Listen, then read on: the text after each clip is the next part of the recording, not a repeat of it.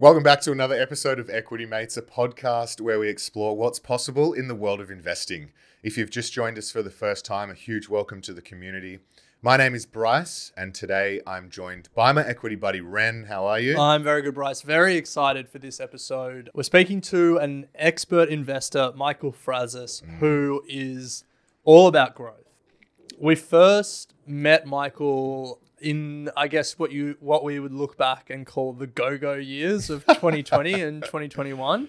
Yeah. And his fund was absolutely ripping, investing in all of the high-flying growth names. Yeah, big time. And then, obviously, as all growth managers suffered through, 2022, 2023 was tough. But God, his fund is back, up more than 80% for 2024. So there's opportunity there if you can find it.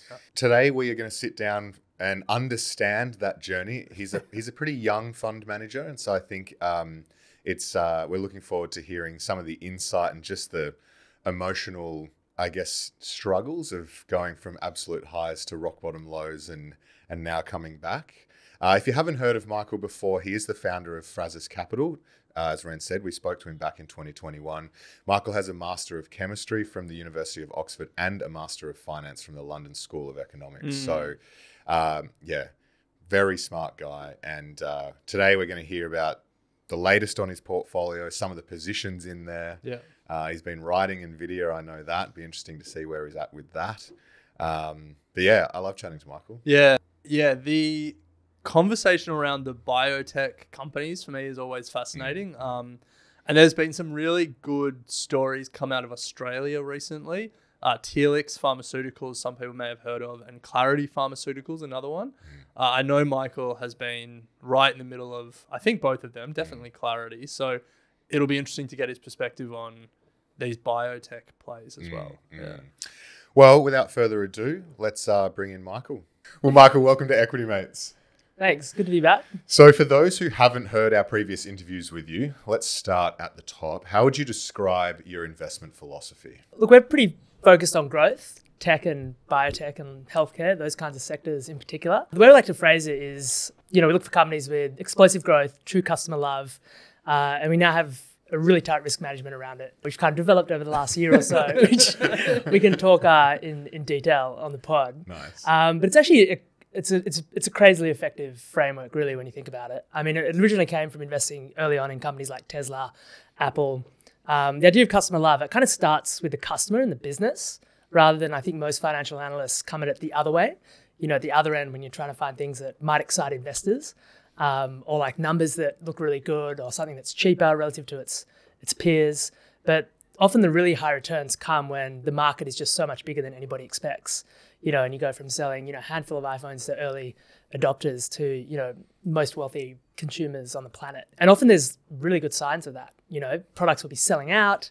There'll be a waiting list. There will be, several months to get a Tesla, to go back to that example. There's often like clues that you can see that there's immense demand. And in business, that's the real challenge in business is demand. It's selling a product. It's having customers who will pay up and ideally pay a healthy margin for. Like, that's the tough bit. That's the bit that very few companies can do. But there are companies that are able to consistently do that. And it comes from the customer. It comes from customers being willing to pay. So, to use the Apple example, there were years where the smartphone industry made no money, but Apple took the entire industry's profit margin. So everybody else was competing on features. They all had, a similar size phone, with sometimes even better camera. They're all like competing on features, and price. But then there was the iPhone, which was a cut above, more expensive, 30 to 40%, higher price. And that was the profit margin in the entire industry. And there was a period in autos is often like that as well, actually, which is why the Tesla example is interesting because, most cars have kind of, convergent evolution. Like they all just look the same. It's like all sedans are the same, all SUVs are the same. If any car company gets too experimental, usually they regret it. Because usually it's the same, SUV shape that people want. Yeah. But then you have a handful of companies, not just Tesla, but say Ferrari, for example, who can charge that enormous premium.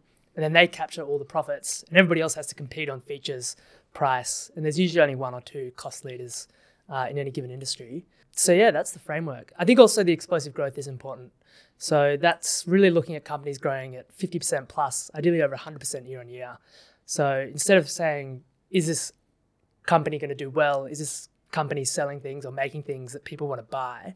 You know, it's much easier to start and say, okay, which companies are selling twice as much now as they were this time last year?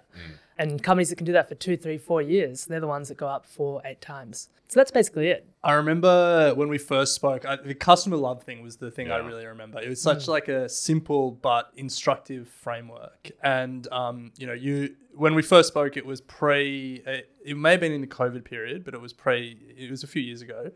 And you were investing in these fast-growing, a lot of tech companies. And then also you have this Masters of Chemistry from Oxford, and you use that expertise to invest in sort of biotech companies. So some of the faster-growing but riskier parts of the market. And then 2022 happens. And we want to take you back and get your experience of the last few years, because it was tough for growth and you were really focused on growth. So tell us about the last few years. Yeah, we're definitely the pointy end of the spear there.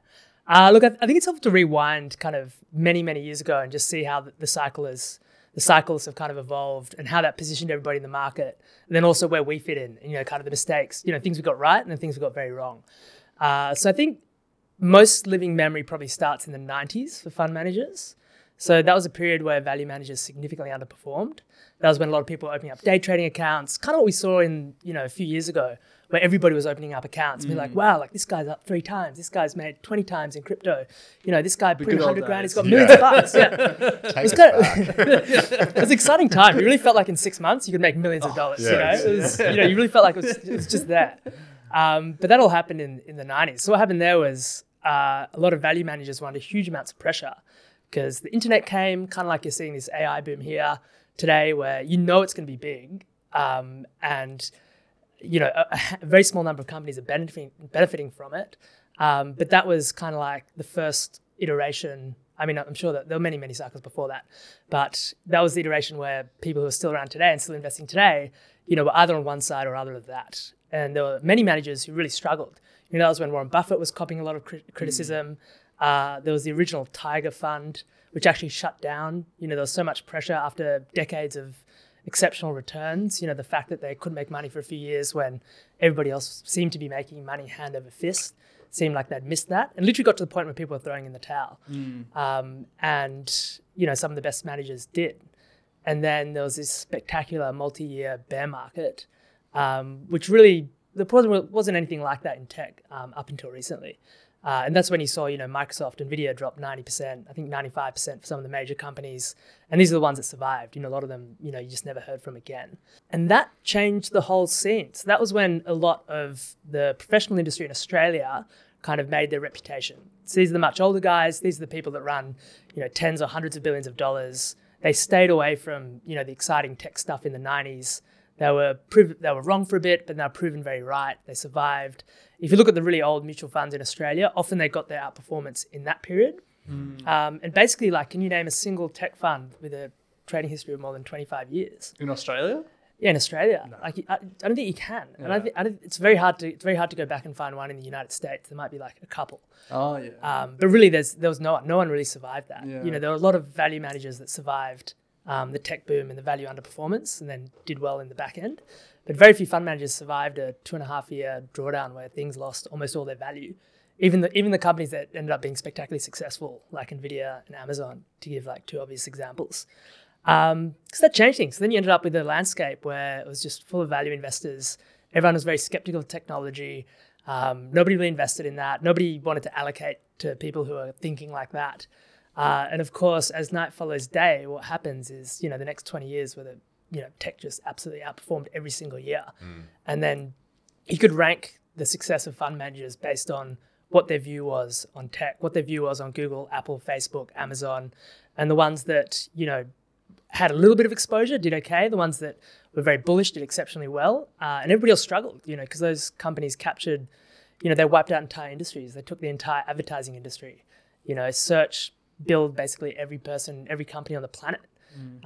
These guys were becoming an expense line on every other company around the world, capturing value from them and, you know, lifting themselves up. So that was broadly what happened. And then you enter people like me who are much younger. And so we were kind of like pretty tech forward from, I guess, now it's quite a while ago, 10, not quite 15 years, maybe 12 years ago. And then we outperformed, we were interested in companies like Tesla, could see what was happening with Apple. It was crystal clear to us that the iPhone was going to do extremely well. Software came up, this is amazing, fast growing, cool companies, obviously we want to invest in those. I think because everybody was so underweight those, they never really sold off in any serious way. So even in the financial crisis, that was kind of 2007 to 2009. By 2009, all those companies were at new highs, whereas it took a long time for, your industrials and financials to recover. And those were sectors where some of those companies didn't recover. So really, again, it just became this period where there were very short, sharp sell-offs in tech. And basically where I used to make all my money was, they'd be down 20, 30, 40%, get aggressive, buy them up, they'll double or triple on the other side. And, that happened, 2011, a little bit in 15, but in beginning of 2016, there was a big moment like that. In 2018, there was two moments like that at the beginning of the year, and in December 2018, all the way up to COVID, which was like the mother of all those short, sharp sell-offs, where everything just got cut in half or more, and then rebounded 6 weeks later. Yeah. And then we didn't just, we got hit really hard in those 2 or 3 weeks. We doubled off that low, and then doubled again, and then went up another 50% after that, all in the space of a year. It's crazy. I guess there were a few funds offshore that captured that move pretty well. So the two obvious ones were ARK and Tiger. And they went from being kind of, this is the new Tiger, by the way, obviously related somewhat to the previous Tiger, in the sense that they all worked together at one point, but it was a new fund, different business.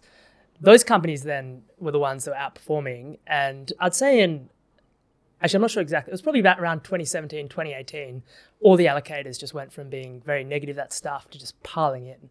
And that pushed things to these crazy multiples. And those funds outperformed basically everybody. And that actually gave in Australia an opportunity for people like me who were on the right side of that to then raise a bit of money, make a name for ourselves. I don't think many people, there wasn't much love for me in the professional industry because it kind of made everybody else look a bit like a dinosaur. It's like, why are you not investing in these fast growing tech companies? Like, this guy is, it was that kind of thing. But then 2022 happened and, we made a couple of mistakes. But I think the biggest one was probably about halfway down it must have been like March, April 2022. We're like, okay, this is it. Everything's down 50, 60%. It's time to get proper set in like the punchiest stuff we can find and really, recover strongly from this. And then everything got like halved again. And that's when you went from like having a bad year but very recoverable to actually, okay, this is a really bad year now. Then our approach, obviously explosive growth, true customer love. We wanted to stick with companies while they're growing. And these companies were down a lot, but then a lot of them slowed down. That's when the software industry started contracting, losing seats, firing people. Like every time 10,000 people lose their jobs at one of these companies, one of these major tech companies, imagine how many software licenses they all had. Every software license churned. And then that particular corner of the market, to pick on software for a bit, they had adopted this very aggressive approach to stock-based comp, where they would say they had huge free cash flow but pay out the developers enormous sums of stock. This was fine on the way up because there were always new buyers, there were always new retail people, new funds, allocators were allocating new money. There was heaps of takers for that stock. And then a lot of the employees held onto it. They were believers as well. But then that all changed, went from money leaving the sector. The people that were most kind of dogmatic about when you don't own these companies were the ones that did worse and money pulled out. And then employees, if you're in a stock and you've just seen your stock lose 80, 90%, you get paid stock, you sell it. So every 4 years, whenever the vesting schedules came up, they hose it. And they've been doing it ever since. And then I think then there was an opportunity for the industry to kind of adjust and go, okay, we're going to look for gap profits and actually move to profitability. And they certainly had those levers. There's so much fat in those companies. These are like, the Twilio thing just strikes me. There was a report, this is late in the game, I think it was 22 or 23. So this is long after the crash. And the guy was paying like 30, 40 million US to all of his direct reports. He's a CEO. Wow. He's sitting a year. So he's sitting in a room. It's like, this guy's like, he's not speaking to anyone that he's not personally paying less than like 25 mil US. Yeah. He's surrounded by it. And so obviously what's the stock going to do? It's going to get absolutely obliterated because these people, like that's, it might be 30 million US a year, 3 years of that, it's almost 100 mil that you're going to sell. These aren't as big as they were. These companies aren't that large, and there's certainly no one stepping in to say, okay, we need to buy these companies. Growth has slowed down. And the reality is that those companies just didn't recover. There was a similar thing going on in healthcare where it became really fashionable to invest in platform companies. So you might remember CRISPR, it's like gene editing. We're going to change it. And those companies ran from 2016. Like they've been around for a long, long time. They're some of the best performers, and again, absolutely obliterated. Still burning so much cash. And like how many? Like, can you name a CRISPR treatment that's come to market? Like there's maybe one or two. Like CRISPR, the company CRISPR has got one approved. There's a company Blueboard Bio that got a couple approved, but didn't make any money. Like these are really complicated things. You need to give people immense, like awful chemotherapy over many, many months. It's a very complicated procedure, very expensive. It's not quite at the stage where even people that can get the treatment actually want to go through it. Like that chemotherapy and bone marrow transplants, that's what they're trying to avoid. It's not what they're trying to access. So again, those companies didn't recover. You really got in this situation where there's this huge boom and this huge bust. And the reality is all the winners back then, with a few exceptions, which we can go into, didn't recover. Another mistake we made is it took a bit to kind of recognize it, but got too long to get out of the mindset of we need to be in the most smashed up companies and really ride that 2, 3, 4x recovery. And as of today, that broad-based wave hasn't come. And so the only way out of the hole for growth managers was to find new companies that were performing spectacularly well. Well, before we talk about the recovery on your side, I think you've mentioned there you recognized a couple of mistakes that you made. So how did you maintain conviction in some of those positions that you had and that style of investment? I think we can use Carvana as an example, a stock that you almost 10-bagged, subsequently fell, 98%, and then is on its way back. So kind of talk us through that and maybe then how that period has changed, if at all, the investment approach that you spoke about at the top of the episode. Yeah, I mean, I used to talk and think about it a lot because the dot-com crash still loomed large. Like I wasn't around then, I was a kid. But it still loomed large. And my approach was, hold conviction, hold your Amazon. It might be a couple of bad years, but you're going to recover. And, those companies did 10, 20, 30 times afterwards. So if you spoke to me back then, that's what I would have said. Now I don't actually believe in that anymore. Because life's too short to spend a few years in a hole, like if you can avoid it. So on the conviction point, it's really interesting because I think the way you lose a lot of money is to have a lot of conviction. Like if you're the traders, the people who are actually trading momentum, for example, once things are heading south, they tend to want to get out. And if you're systematic about it, you do get out. But you really have to have high conviction on something that then doesn't recover. That's how you lose a lot of money. Again, I think it comes back to that 20-year period in the lead up. The people who had the highest conviction and held through all the dips kind of did the best. But that was also, there's no guarantee that was going to happen again. And really, it hasn't happened again. So I'd say holding conviction, Carvana's bounced. It's no longer down 98%. It's still down, 60, 70% from the highs. Like you're not gonna get a recovery there. And there's a very weird dynamic going on in Carvana where it became the most heavily shorted stock in the market, or one of the most heavily shorted, and certainly one of the most talked about. So when we bought it, nobody had ever heard of it. Like if I talked about Carvana and, what did they have? Those vending machines with cars. Like nobody had ever heard of that. But by the end of it, everybody had heard of it. Everyone was talking about it. Everybody was short. When it's down 98%, everyone thought it was going to go bust. It's losing a ton of money. They're very smart operators, very cunning, very wily. Like they're very good at selling. These are the founders, very good at selling at the top. They even bought a bit at the lows to kind of get their fundraising away. They massively cut costs. They bounce. And once that stock started rising with that heavy short interest, basically everybody had to buy back. Like you can, even if you've got a 1 or 2% short, you can't have that go 10% against you. It will kind of blow up your returns for that year. And so what's happened is one by one, as that stock's risen off the lows, short sellers have had to throw in the towel and buy it back to where we are now, where now the founders are selling again, which kind of gives you some indication of where it is. It's still not going to, if you look at the gap numbers, it's still pretty ugly. It's still touch and go. But it's kind of amusing that the short sellers that gave them such a hard time are now having to buy back, short positions at a loss. And they're literally handing the cash to the founders who are selling into that short squeeze. Taking the money from their biggest detractors. Yeah. I mean, there's another guy. There's a guy, Nick Sleep, who I reckon he's lost a lot of money for people. Okay. Have you heard Nick Sleep? His letters are sort of known as the best after Buffett. Yeah, they're like super folksy. Like we don't trade, we don't deal with brokers, we just sit on our 5 stocks. Yeah, Costco. Do it, and it's Costco and Amazon. It's like you got Costco and Amazon, a few things that did not quite as well, but that kind of popularized amongst a certain kind of professional investor, particularly boutique firms, that you should own like 5 or 6 stocks with high conviction. That's fine, but what if it's like Square or Twilio or Shopify or one of these ones or Carvana? It's Peloton. not. Peloton, any of these. Like really, it was. They didn't necessarily recover. And that approach kind of, if you're just going to buy 5 stocks and you see yourself as somebody who shouldn't trade at all, then you're going to miss all the new opportunities that come as well.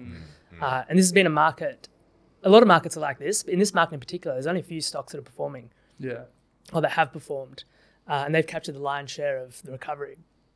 And if you weren't in those, then you didn't recover. So conviction is a way to lose money in a market like this. And you mentioned at the top there, it was customer love, explosive growth, and there was a third tenet now to your investment philosophy, which was this risk management approach. So tell us a little bit about that approach. Yeah, it's pretty wild. I mean, I always kind of knew that it would work. So, for example, there's things that are like 100 years plus old. Like if you get a 100-year-old investing book, I'll talk about I think it'll be like a 50-week or 200-day moving average. And they're just like, when things are trending up, we're going to own them. We'll own stocks in the bull markets. We'll short them or not own them in bear markets. Like super simple stuff. Like literally like century-old kind of stuff. I kind of knew that would work, but I never tested it myself on the kind of companies that I invested in. With ChatGPT and AI, all of a sudden everybody's a coder, right? So all of a sudden you can build this stuff. You can just ask it to build that stuff. And in the past I'd tried, but you kind of get stuck. Like I didn't do computer science. You'd hit a roadblock, you'd spend a couple of days, make no progress, and then that was kind of it for a few months until you tried again. That was my personal experience with trying to build these systems. But with AI, you can actually just build these systems and test certain things that otherwise wouldn't have been able to do. So another little thing we found out was, it just said, like, what are some super simple heuristics, super simple rules that could improve our performance and what would have happened? And one of those was, what if you just sold everything that went up 4 times? Or 2 or 3 or 10 or whatever. It turned out if you sold things at 4 times, we'd made a ton of money and we'd distribute it all as gains. And we've been heroes. And so, yeah, there were a few things. Firstly, you can have, like, say, something like Nvidia now, super high conviction on it. The numbers are nuts. Like Microsoft is going to quadruple their data centers. They're opening one every 3 days. You know, when they open them, they're at capacity in 5 hours. 5 hours. Yeah, this is what one of the Microsoft people told us. Wow. It's like they open up 100 a year, say, and they're originally going to open up 100 We're going to do in a 100 decade. between now and 2028 or something. Yeah. And then it's gone from like 100 in a decade to 100 plus a year. Yeah. And they're at capacity, you know, they're being used. And I don't think that's going to change in the near future. And all the hyperscalers are doing it the same. And they're kind of stuck. Like one of them can't say, I'm not going to invest in AI. I'm just going to leave that to everybody else because all the workflows and all those dollars are going to go to their competitors. So it's not just Microsoft, it's everybody. Actually, the interesting one is Meta. Meta's right up there, Facebook. And the reason that's interesting is because Microsoft and Google sell their services, right? They have cloud computing platforms. And Amazon, obviously. Yeah. But Meta doesn't. You know, they're not doing it to sell on. They're doing it for other reasons, to train their own models and presumably make money from every internet user like they do now for advertising, things like that. Yeah. So you can have high conviction on that, but, you know, the difference is now we owned Nvidia, but we'll own it at certain times, and then we took our money when it went up 4 times, which is more than enough to do okay every now and then. You know, you just need to catch a few of those swings. And the beauty of these kinds of approach, which is a bit more systematic, a bit more quantitative, is you will get a buy signal. You will get another buy signal. So it's not like you're out forever. You know, you're out until there's another crash, and then you're at some point you'll get another buy signal, you'll be back in. So that's the risk management approach on the way up, I guess. Have some rules around when to take profits. What about on the way down? Like, what about if 2022 happened again? Are there any like heuristics that kind of? Oh yeah, I mean, even if let's say you just test. I'll give you the simplest possible version, will be like a 200-day. If you just own growth stocks when they're above and sell them when they're below, you'll miss every drawdown. You know, it'll be like 30% instead of 70 or 80%. Yeah. And then Carvana was an example, which I shared. You know, you apply something similar to that.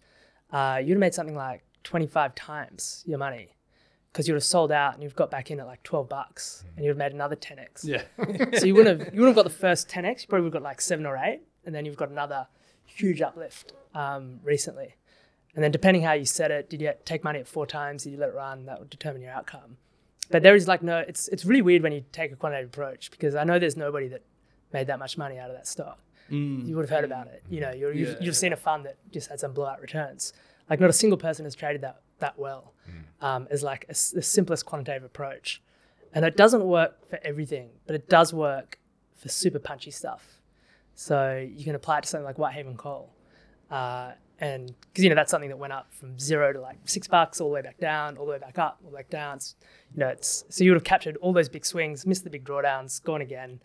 It works in crypto, it works in like really punchy stuff. You try to apply it to CBA, it's not going to work because you can be trading in and out, you lose 5% each time and the rallies are never going to be big enough to kind of make your money back. So yeah, there's two parts to it. So we'll sell stuff that goes down a certain period, which is very weird. It's very different to the way I used to approach these things. And we'll also take profits at very clear set targets, which seems to be about 2.5 to 4 times. Okay. Seems to be the sweet spot. Nice. And we just hit a bunch of them. So now, we've had a good year and we're sitting on more cash than we've basically ever had. Yeah, well, sounds easy. Let's get to that, because that was sort of the hard part of the interview for you, talking about the tough years, 2022, start of 2023. Now you guys went easy on me. Now this is the part where you get to celebrate a bit, because it feels like in some pockets of the market, growth is back. In some pockets, growth isn't back. But where it seems like it is back is in your fund. And let me read this from your June investor update. The fund returned 32% in May, which combined with a greater than 10% move so far in June has taken to us for more than 80% for the calendar year to date. We're just halfway through the year and you've already done 80% for the year. So you must be feeling pretty good now. Yeah, I mean, we've still got a way to go. I mean, we broke the first rule, which is losing too much money, right? Yes. got further to go. But this was the last kind of, I guess, 10 months is where we've really just only been using, really applied this risk model across the whole thing. So the first half of the financial year, we actually did pretty poorly because we had a bunch of medtech stocks which got obliterated in that GLP-1 sell-off. Yeah. So we had some Novo and Lilly, but all that small mid-cap stuff got absolutely crushed. We would have dodged that. If we'd applied the risk model of those stocks, we would have not had that drawdown and the returns would have been much better. But then, there was a bunch of buy signals in November and the bounce from then was pretty ridiculous. I think it was like 140% since the low in November. And now we've captured that, a big bulk of that, moved to cash. Now we're just going to, earn 5% on that cash that we've got and just wait for the next set of buy signals. But to come back to the pockets of the market, it's not the whole period leading up to the crash. There were these big waves that pushed every stock up and down. It was like all of software ripped and then sold off and then ripped and then sold off. Fintech did the same thing. There was just these huge waves of money that were coming in and out of the market. Actually, that's an interesting aspect of the style and the companies we invest in, huge amounts of hot money. So you speak to value investors and, even me like 10 years ago, you'd often have high conviction on something and they'll just go nowhere for 2 or 3 years. We've never had that problem. That doesn't happen. Our stuff's exciting. It's punchy. When it's moving, everybody wants a part of it. Fund managers, retail investors, that hot money's going to come in, but then the hot money's also going to go. So another way of looking at the approach that we've got now is we really want to monetize those rips. So when there is that big wave of hot money and it pushes things up 2, 3, 4 times, we then want to be selling and taking those profits and waiting for the next time. And so how did that play out with Nvidia? Because you've ridden that wave for a while. You don't hold the position anymore, but it, has had a phenomenal sort of 18 months. It's also, at the time of recording, just had the worst 3-day stretch in stock market history, wiping $500 billion from its market cap. So how are you thinking about that? It's spooky. We just sold it right before that. Nice. On these systems. It's okay, selling that. It's okay, we're done. That was great return. Hopefully it doesn't double now. And then just sold off. It's very spooky seeing it in action. I'm not sure with him. So basically, at the beginning of this, it was only 6 months ago, right? Or 7, maybe November last year. It was trading at low 20s PE, after tax gap. None of this kind of stock comp, weird accounting. It was genuinely cheap on any basis, and it was growing at well over 100%. And everybody knew it was amazing. It was this is probably one of the most obvious things you're going to see.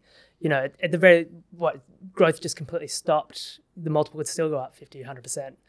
Back to where it was, the year previously. Now we're kind of the opposite end of that, where it's the multiples doubled from those lows. I think Druckenmiller he talked about Nvidia as well. He's pretty good. He managed to capture that, even as a guy who apparently knew very little about semiconductors, a year ago as well. And he said basically the market, he put it in a really interesting way. It's the market now sees what we saw.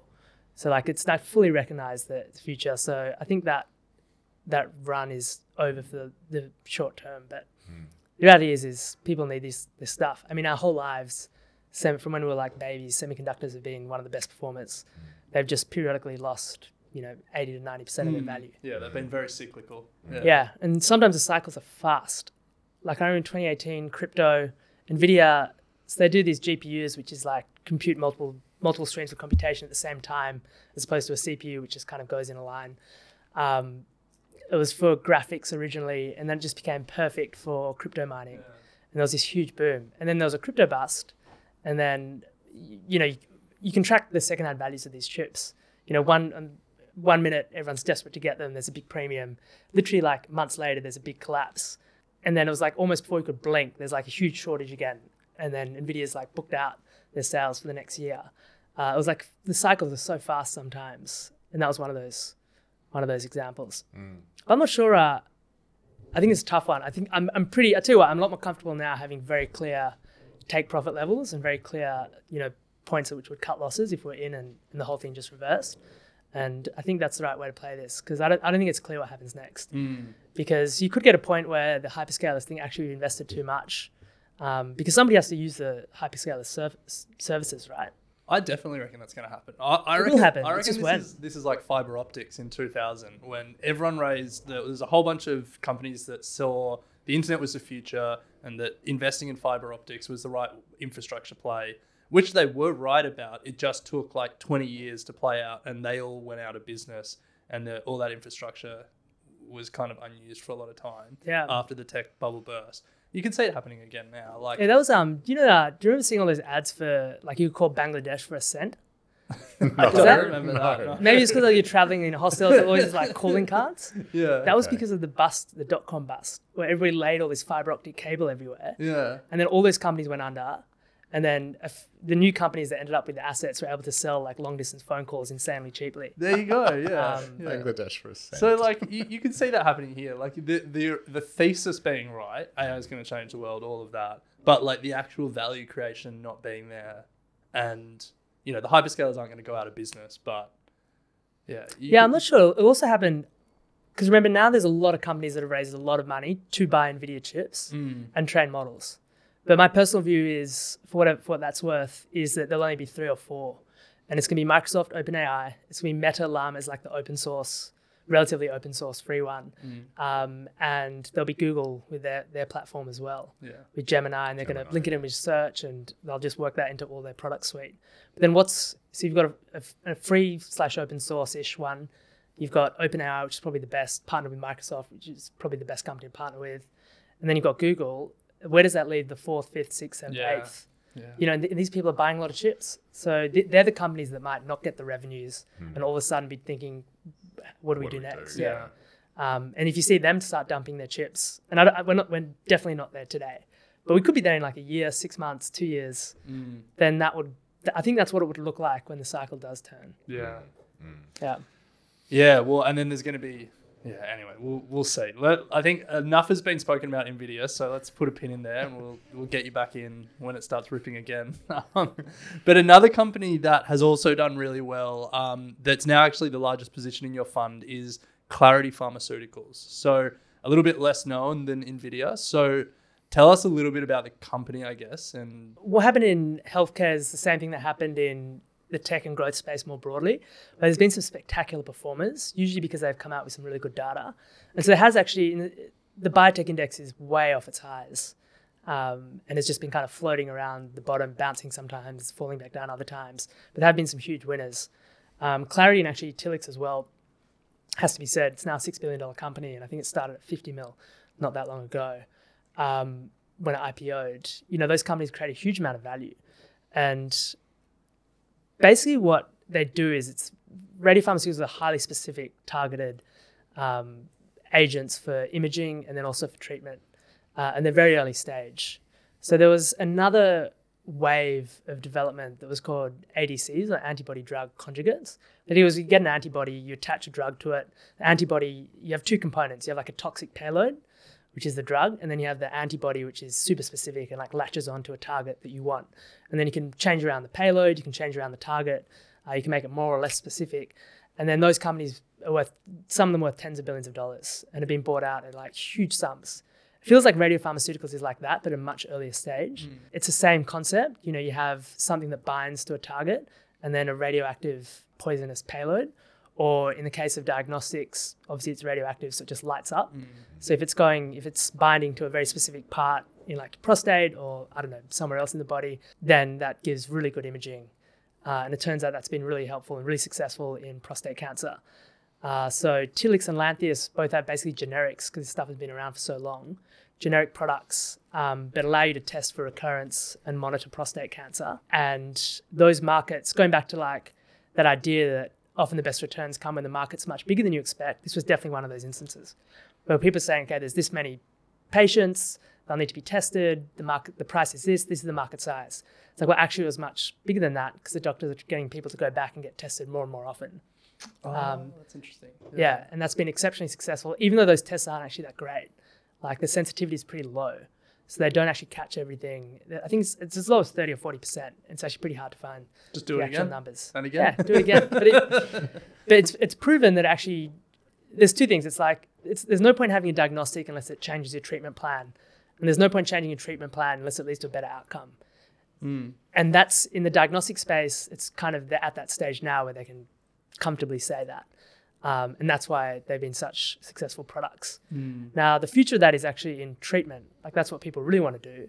And there's one product in the market called Pluvicto for prostate cancer, which is kind of like a very late line treatment, which is effective in, I don't know, I think it's about 30% of people. I mean, prostate cancer is pretty nasty stuff. I think I didn't, because I was younger, and also there's this impression that it's curable, and it often is, but the treatment is pretty horrific. Like they'll remove most of your prostate. They'll give you these drugs that like remove like all the things that make you feel like a guy. They're very invasive procedures, very likely to be incontinent, impotent, like 50% plus likelihood. Wow. Really nasty stuff. Yeah. And then at the end of all that, you'll get a like heavy dose of chemo if you still got it. And then there's a lot of people at the end of that there's still recurrence after that. And that's when you might try something like Pluvicto. Okay. And why Clarity's exciting is they're still in an early dose escalation phase. There's a different agent, different radioactive payload, copper, different binding. So they've got much better IP than most of the people in the market. But, they announced a complete response in a heavily treated patient. They're in a dose escalation phase at the moment. So it's still relatively early stage. But, they're getting phenomenal results in the people that they're treating, arguably very close to cures. Wow. If somebody's gone through the full line of treatment, nothing's worked, and then you give them this and they're kind of free of prostate cancer 6 months later. That's like effective cure. So that's why the market's so excited. And it's not just the market, it's also big pharma. So they're paying like billions of dollars for companies with data that's much worse than what Clarity's showing now. So what I guess people who are bullish on the company now, it's up 5 times or something this year. Yeah. People who are bullish on it now are going for that takeout. Yeah, okay. Or if not, the fact that these things are funny because Telix has had such success and become a $6 billion company, all of a sudden Clarity doesn't seem so expensive. Yeah. A quarter of that. Given that their early stage data is actually better in treatment, probably significantly better. It's up 575% in the last year. Back to your risk management and selling on the way up. Like how are you thinking about that? Painful. Well, I did sell some at 5x, but I think in this one I actually want to go for the takeout. I think there's enough, or potentially even go the whole way, because I think right now the capital markets couldn't be more open to this company. If it does get taken out, it could be 2 to 3x from where it is today. Wow. And I'm sure that whoever buys them will actually make many multiples more on that if this does go to market. And it looks like it will. Wow. The whole biotech space is, certainly outside my circle of competence, but every time I hear someone speak about it, it just makes me so excited about the advances that are being made. Like, it feels like it's a good time for us to be alive in terms of the treatment options that will probably be available when we're older. Yeah, definitely. Every few years, these new drugs are approved every year. Yeah. And there's a lot of these things in the pipeline. So radiopharmaceuticals, it's still so early stage. Like I said, it's Pluvicto basically by Novartis in the market. But and that's like a late line treatment. But this has like very little side effects. Like it messes with your salivary glands, for example, and you get metallic taste. Compare that to being like impotent or incontinent. Yeah. Or like pissing yourself when you laugh. Yeah. Ideally, that stuff is going to move to frontline, and not just in prostate cancer, in a whole bunch of other things. So that's like an optimistic take on where that field could go. And I think actually most people in the field would expect it to go there. Yeah. It's kind of cool that Clarity and Telix, both Australian. Telix is Australian. Yeah. Like, why is it that Australia is on the forefront of this? It's just a coincidence? That's a good question. Yeah, I'm not sure. And then I'm not sure... there'll be people that say that would say that we're not at the forefront. Okay, all right. Because like, there's a lot of other companies. There's a lot of perfect. Yeah, no, you're right. There's two players. It's Telix and Lantheus in that diagnostic phase. I don't know enough about it, but from the outside, it looks like they got lucky. And I'll say they got lucky and then executed extremely well, because I wouldn't want to underplay how hard it is to get hundreds of millions of dollars of revenue in the United States. So phenomenal achievement. But basically, when Novartis got Pluvicto approved, as part of that, they had to have a companion diagnostic, which is a generic, which happened to be Telix's. But when Novartis got Pluvicto approved, they also got their own generic, which is basically exactly the same, approved as well at the same time. So if you want to use Pluvicto, you have to use Telix's agent. Okay. That's part of the approval process. But Novartis could have marketed their own generic. They just chose not to. Because they just didn't think there was going to be much money in it or something? I think that's a big part of it. But I think also they strategically... We think about big pharma is that because they're so big and make so much money, everyone thinks they'll just, buy everything and do everything. They don't. They're very strategic, very focused. Often they'll cut entire programs at a time and say, we're not even going to pursue any of the good work that we've done here. We're just going to focus on this, this, and that. And big pharma's basically said they're not going to focus on diagnostics. They're going to focus on treatments and leave that kind of diagnostic side to other people to fight it out. That seems to be what's happened from the outside. Wow. But again, I don't want to impinge on how hard it is to do what Telix has done. Yeah. And also because they made so much money, they've been able to invest in other programs, bring in other assets, develop other potential revenue makers. So it's not a one-trick pony either. Yeah. Yep. Well, Michael, to close out, we wanted to, I guess, have a conversation on where to from here. Some phenomenal returns year to date. Where are you looking at the moment in terms of industries, emerging technologies that are really exciting you and perhaps going to form part of the portfolio going forward? Look, I think we're always on the lookout for any company that's growing 100% plus. I think that's often the number one on your Is that your first filter? Yeah, when you screen? It is, yeah. I definitely have a screen of over 100%. And I couldn't tell you how often it works. 100% stock market growth or revenue growth? Organic revenue growth. Yeah, okay, yeah. It's pain. I haven't found a good organic revenue growth screener. There must be one out there. But you have to filter through all the companies. You got ChatGPT. You could build one now. Yeah, maybe. I think it's going to be the same. I think the next few years will be the same. There'll be semiconductors will probably do pretty well. There'll be individual companies that are, winning in their market, that are growing super fast, that are going to perform exceptionally well. But it feels like it'll be a long time before there's that wave of money that just lifts everything up, crazy amounts. And I think our generation is just going to be a lot wiser and be a long time before everybody's buying junk stocks again. I think a lot of those companies aren't going to come back. And I think, for example, even something like fintech, there's so many payments companies. It used to be Square, now you see Lightspeed everywhere. Payments are just information. That's a real race to the bottom in margin. It's buy now, pay later back.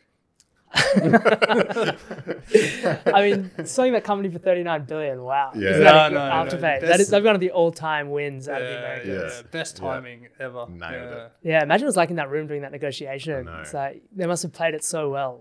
Word perfect. Yeah. Just killed it. Yeah.